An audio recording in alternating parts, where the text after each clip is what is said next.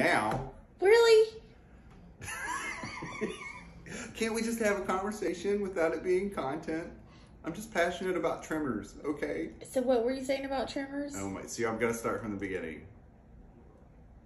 What I was saying about Tremors is I would pay the toppest of dollars. I would pay $100 to go see a 90-minute movie with Kevin Bacon and Reba McEntire as in the cast.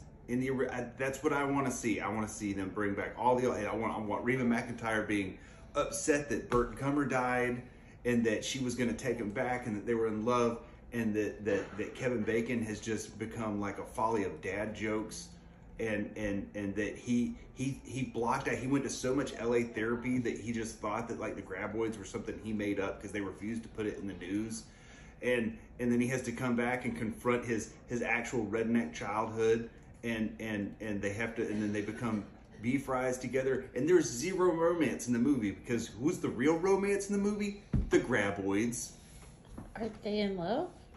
Yeah, we're in love with the Graboids. Oh. All of us. That's the point. Oh, I'm sorry. They just reach out with their barbed mouthed tendrils and they wrap around our heart is what happens. And they pull us in close. To eat us, yes, but also To love us? to love us. Yeah.